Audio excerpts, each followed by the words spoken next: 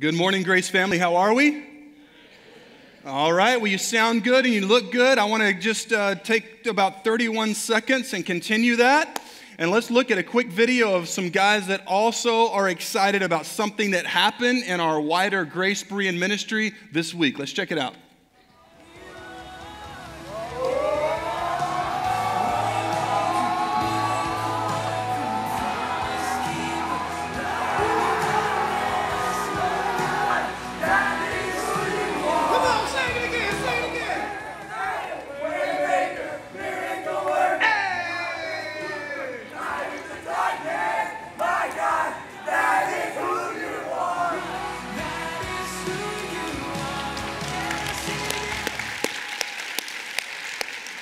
And we're so proud of those guys and their coach who was actually playing drums this morning. It's an awesome, awesome thing. I just said, I'm so excited that you guys showed, you waited to show the spiritual gift of mercy after the game, that you didn't show it during the game. So once you defeated and demolished your opponent, you can say, I'm here if you need a shoulder to cry on. So we're excited about what the Lord has done there. And let me just give you a few heads up before we dive into our text this morning in Luke chapter 16. If you have your Bibles or you want to turn that on, open to Luke chapter 16 is where we'll be this morning for our message. And as you saw in the video from Lindsay, who also did an incredible job in our announcement video, starting point is today after the third service. And so I just want to encourage you from my heart to yours. Man, we don't want you guys to just come and sit and not serve and not really know anybody and just be an unknown factor, kind of come in and then just leaving. Starting point is the way to get connected to the Grace community, whether it's a small group or whether it's a way to serve. And so if you've been here for any amount of time and you think, man, maybe this is the place for me to really plant my roots and be involved with, come to Starting Point. It's after the third service, free lunch, free childcare, as we said on the video. Also, this is the second to last Sunday in our Who's Your One sermon series for 2020. And as we started a couple of weeks ago with this, it's a 30-day prayer guide. I want to encourage you that maybe you've been out of town, and if this is your first day back to Grace even this year, pick up one of these, and you can begin today praying for your one, that God would give them a heart to want to hear the gospel when you share it. And then we have Friend Day in 2 weeks, right? We have Friend Day, and so we're going to invite our friends to come to church with us. We're going to look at a message from God's Word in 1 John chapter 4 about the nature of love, the nature of friendship, what actually makes friendship a thing, and how can we be the friends that we need to be with the people that we care about. We're going to see how God's Word answers those questions. So that's 2 weeks from today.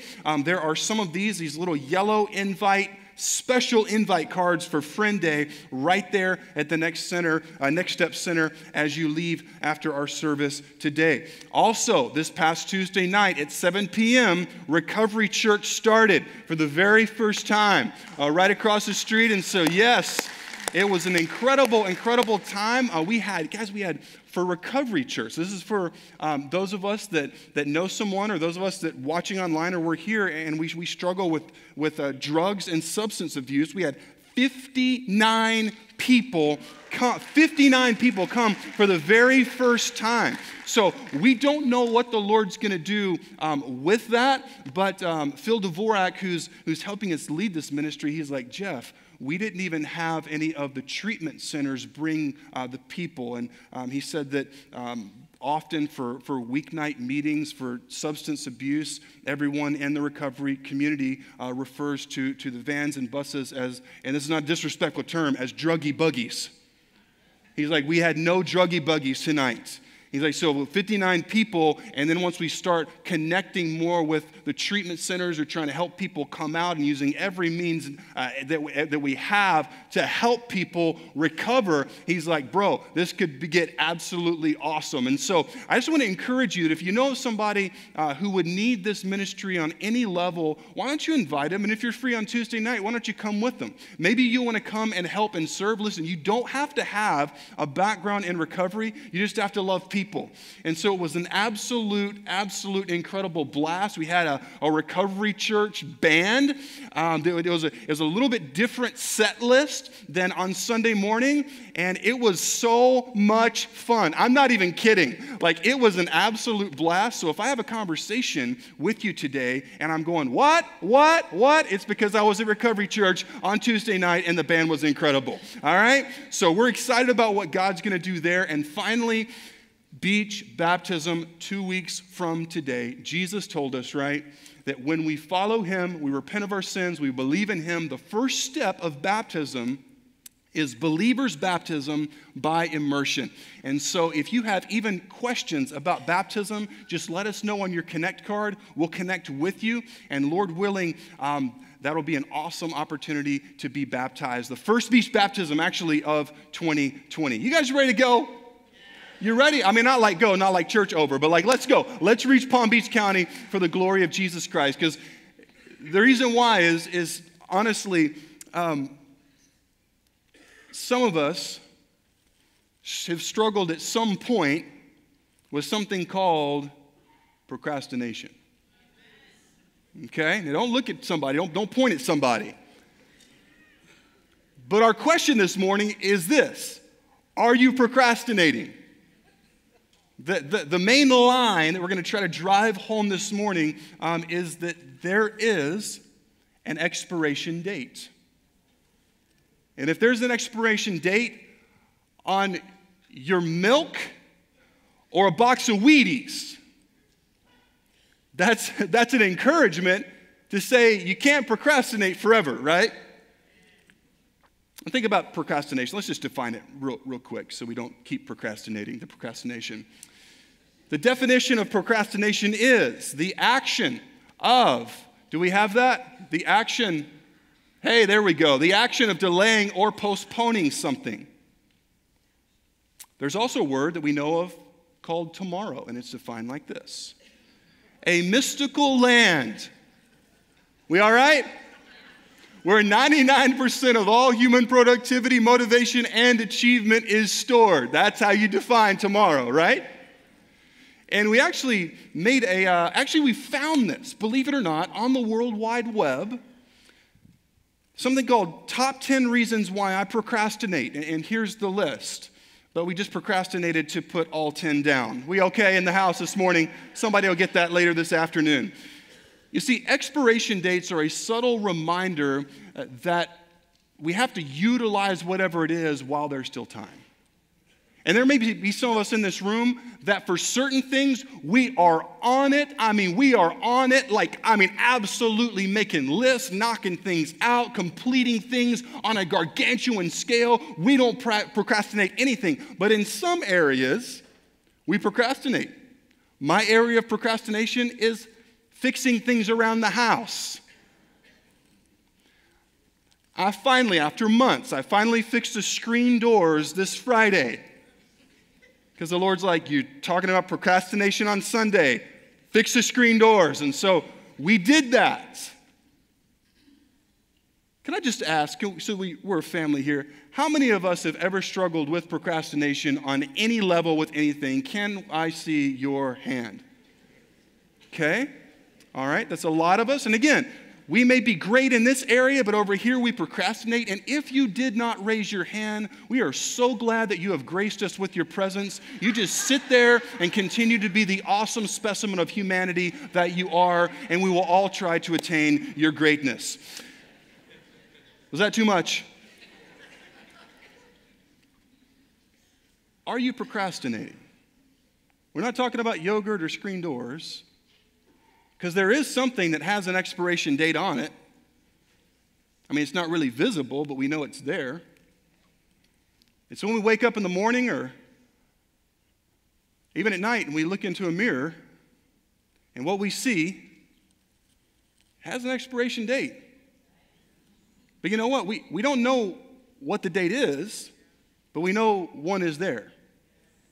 And so here's what I want to suggest to you this morning as we prepare to dive into this this narrative that just packs together this story, this long connected logical train that Jesus lays before us in Luke chapter 16, if we know that we all have an expiration date, and we know that everyone has an expiration date, and we're in this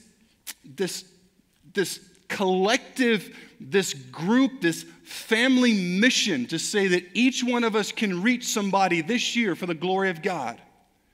We can share the gospel with them at a certain point, or we can invite them to church. And again, Friend Day would be a great place to start here in a couple weeks to bring somebody here to hear the clear gospel of Jesus Christ. And if I have an expiration date and they do, then Jesus has given us his gospel, his good news that every single person needs to escape from something called the wrath of God, which is not a hot sauce, but it's the justice of God that is on every person outside of Jesus Christ. That's why we all need a Savior. There's only one who qualifies. His name is Jesus Christ.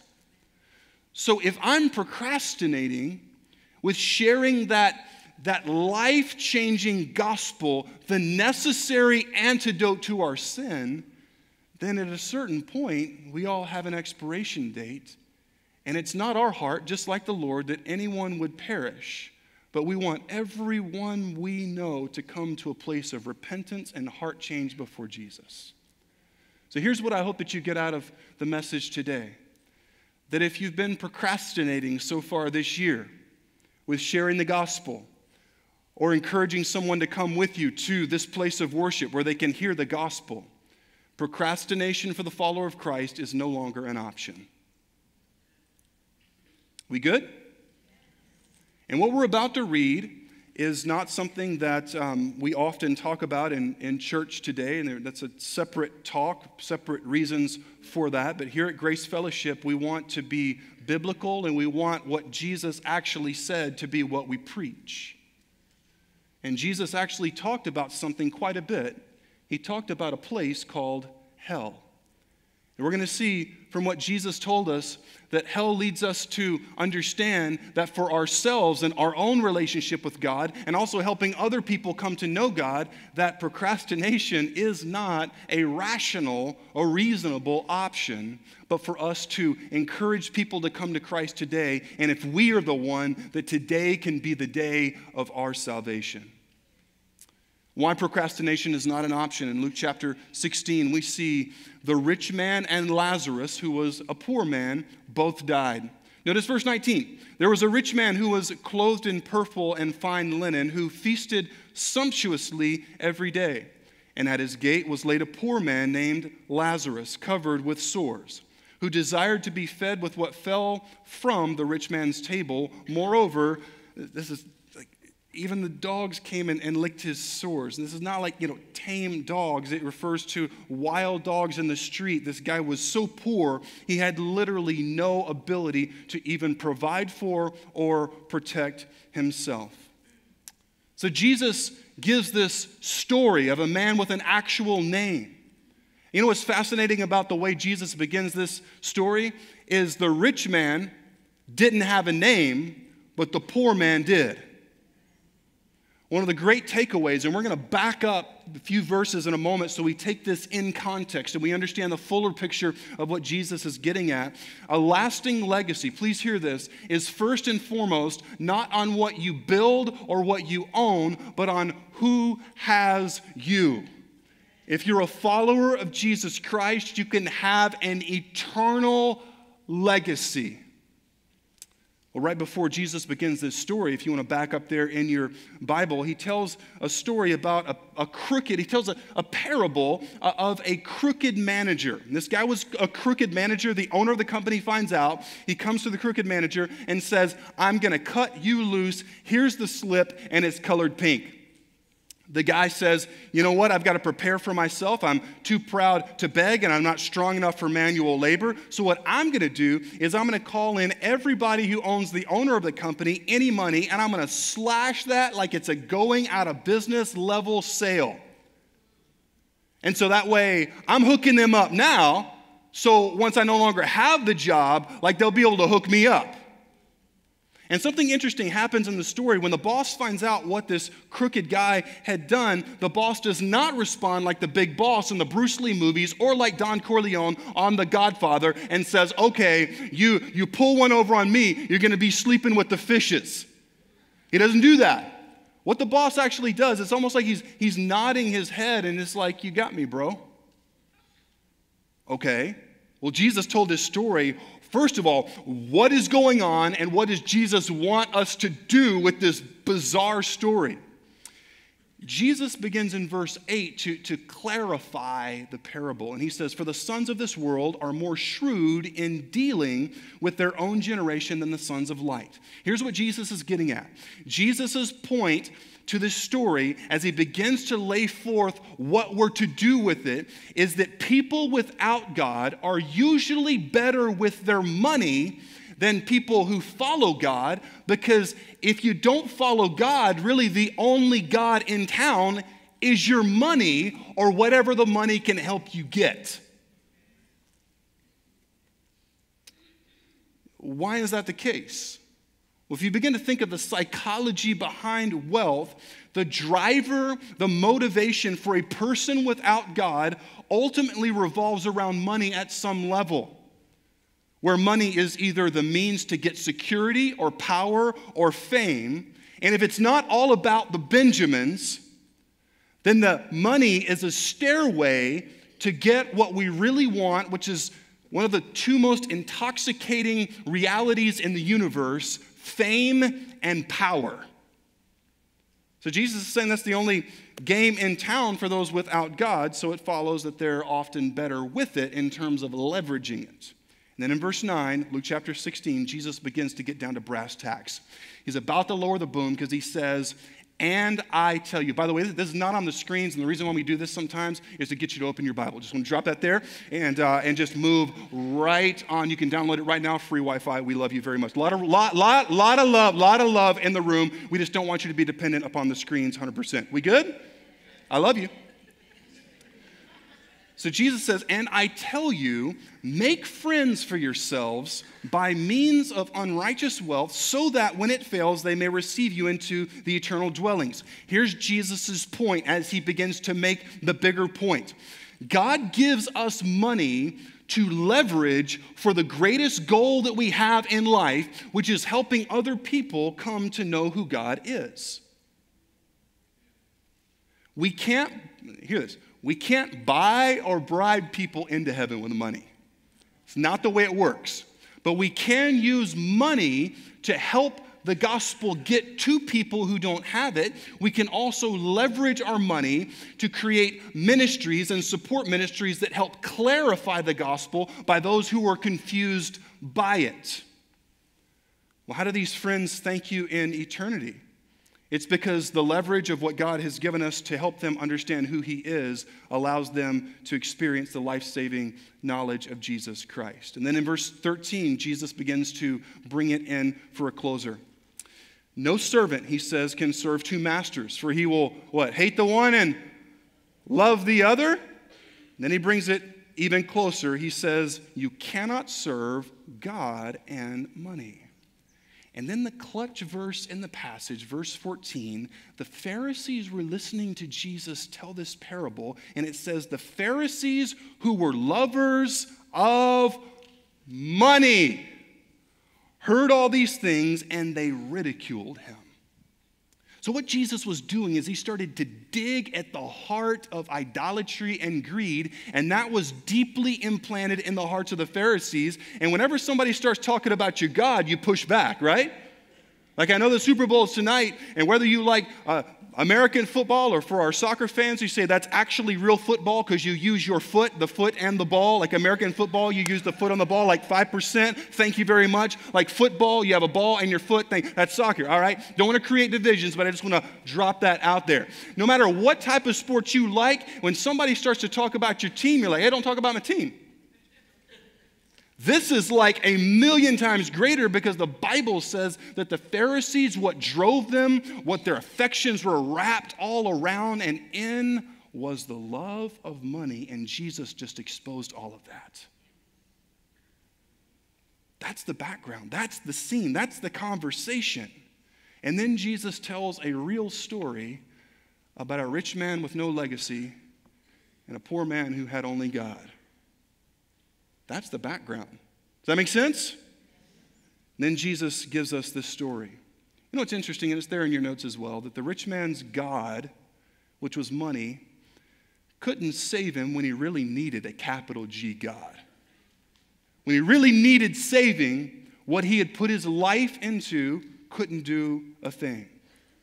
Verse 24, we see more of a description on this place called hell. We see that hell is a place of suffering. Notice verse 24 says, "And in Hades, being in torment, he lifted up his eyes and saw Abraham far off and Lazarus by his side. And he called out, 'Father Abraham, have mercy on me, and send Lazarus to dip the end of his finger in water and cool my tongue, for I am in anguish in this flame.'" He was in torment. But do you notice the way that the rich man doesn't even reference Lazarus?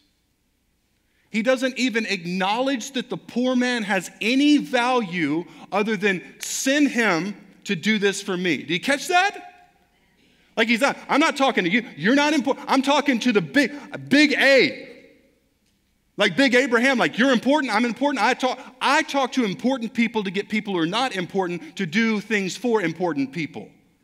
He's trying to, you see how this is bizarre? He's in hell and he's still trying to call the shots. That's why, according to Jesus, this is a roundabout point to say that hell doesn't change a person's heart. Some of us have thought that, well, when a person goes to hell, the response is going to be, "God, I've been wrong. You know, I want to do it over again." No. What hell does is amplify the heart condition that's already there. This guy did not even speak to Lazarus. All he wanted was relief. He did not seek repentance. And what God desires from us is repentance. What we want for our friends and for our family is for them to come to a place of repentance, which is to do a 180 and turn to God and turn from self. Hell is also a place of regret in verse 25. "But Abraham said, 'Child, remember.'" There's a way to say there is no prestige in hell. There are no titles in hell. There's no big shots, no high rollers, nobody who lives high on the hog. There's nobody that's a baller shot caller in hell. And so Abraham, the original patriarch, refers to this man who could call any shot that he wanted to in this life because he had resources and connections. The first thing he says is child. Brothers and sisters, we could know so much about so much. We could have degrees after degrees, but where the beginning of wisdom is, as the book of Proverbs tells us in chapter 1, is the fear of the Lord. It's the respect, it's the honoring of the one who simply is above all things. Hell is a place of regret.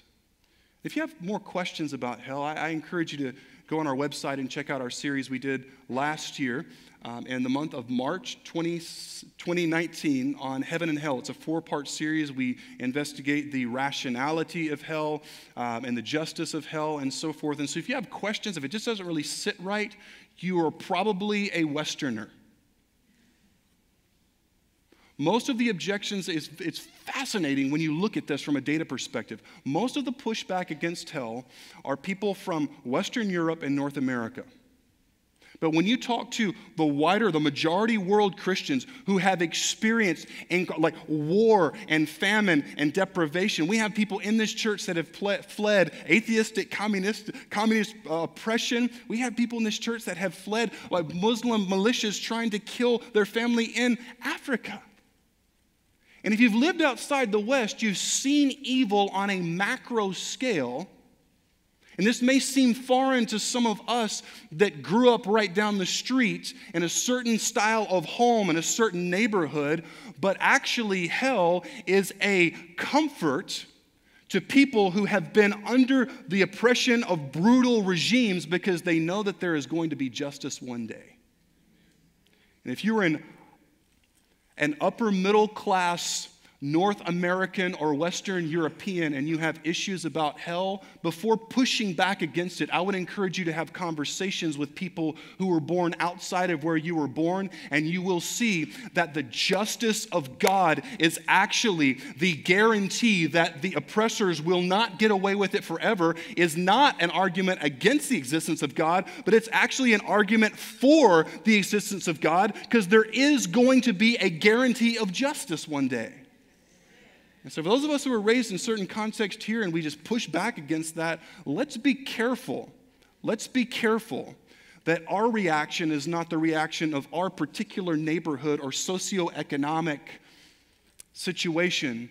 Let's talk to people who have actually truly been under brutal, brutal oppression and seen things that would keep us up at nights for weeks on end. Knowing that there exists a God in the heavens who one day will bring every work into judgment is an encouragement, not a reason to disbelieve in him. And if that sounds a little bizarre, again, you can go back and look at those messages and know that we're here for any conversation that you would like to have. Hell is also a place. Are we good? Now, this is kind of a heavy message, but what's different with today and any other week at Grace Fellowship? Hell is a place of separation in verse 26. And besides all this, Abraham says, between us and you, a great chasm has been fixed in order that those who would pass from here to you may not be able, and none may cross from there to us. Because hell is a place of ultimate separation and finality. Hell is a place of finality if we look at verses 27 through 31. And notice how the rich man who did not have God continued to try to call the shots even in hell. And he said, I beg you, Father, to send him. See, Lazarus is not important. He doesn't have a name. To send him, the person whose only value is to serve me. Do you catch what he's saying in between the lines? Send him to my father's house, for I have 5 brothers, so that he may warn them lest they also come into this place of torment. Because this guy didn't want to be embarrassed. He didn't want his 5 brothers to come and be like, you told us this place doesn't exist. It's not because he cares about his brothers. It's all about him. And again, hell simply amplifies the heart condition that's already there. Verse 29, but Abraham said, they have Moses and the prophets. Let them hear them. This is mind-blowing. And he said, no, Father Abraham. So he's arguing, like when you read the Bible, Abraham is like the Mac Diesel. Like he's the dude. Like he's the first guy God called out and said, through you, the Messiah will come and the chosen people. Like you are Father Abraham. And the rich guy in hell, whose only God in this life was his money, is trying to tell Abraham that he's wrong. Do you see the arrogance? He says, no, Father Abraham, but if someone goes to them from the dead, they will repent. If you give them a big fireworks show, then they'll repent. If you underline any verse, underline this, because this undergirds what we do here at Grace Fellowship, a church for all nations. It's the power of the Word of God. Check this out. He said to him, if they do not hear Moses and the prophets, neither will they be convinced if someone should rise from the dead. Like, hold on. Like, if I'm at a funeral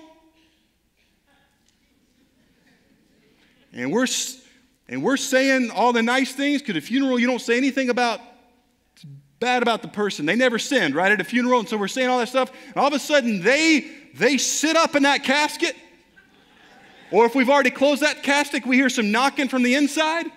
I'm not staying around for the miracle. I'm gone like yesterday is gone. Peace out, I'm gone. Come on, like coming back from the dead and be like, I saw it. It's real. Repent. Well, I had like 5,000 baptisms in one day. Hurry, hurry, hurry. Pastors having to go in for reconstructive back surgery, and people sitting on the floors at church. I came back from the dead. And the funeral director's all mad because they're like, well, we can't charge them for the funeral now. I just lost money.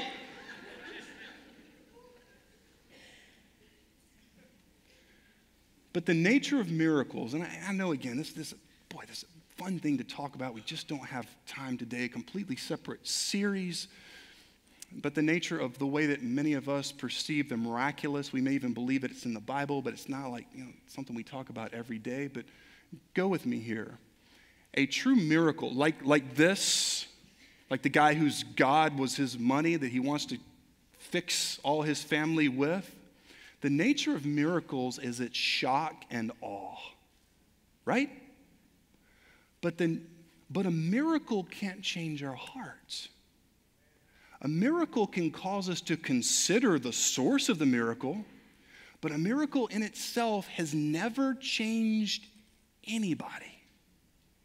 We even find embarrassing details in the Gospels of like these 10 guys who had this deadly disease in that time called leprosy. Jesus heals them all. 9 walk away without even saying thank you. And now some of us with a spiritual gift of justice, like, I want to go back and give them the closed fist of healing. Like, say thank you to the man. How did your mama raise you? It's in the Old Testament. It's in the New Testament. All throughout Hebrew history, all throughout our own lives. What Abraham is saying is that a miracle will momentarily shock our emotions, but the Word of God, Moses and the prophets, which, by the way, Jesus told the apostles, Moses and the prophets speak about me. So it all connects.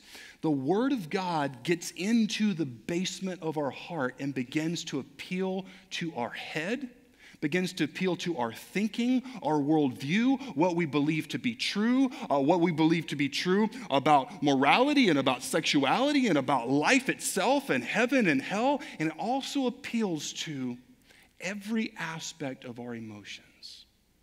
So what Abraham is saying is, you got it wrong, guy whose only God is your money. It's not that people need shock and awe. What they need is to come face to face with who they are and who Jesus is. If they do not listen to Moses and the prophets, they may experience a miracle and say, you know what, for 2020, we're starting to go to church. But if there's no heart change, it won't stick. Like they may go through a health scare and say, we've got to start praying. We need to go to church. But it won't last because the heart has not been changed. Does that make sense? So what Abraham is doing is echoing the words of God throughout the Scriptures, and most ultimately comes to the Lord Jesus Christ, who came to save us from the inside out. And that's the good news of the gospel of Jesus Christ.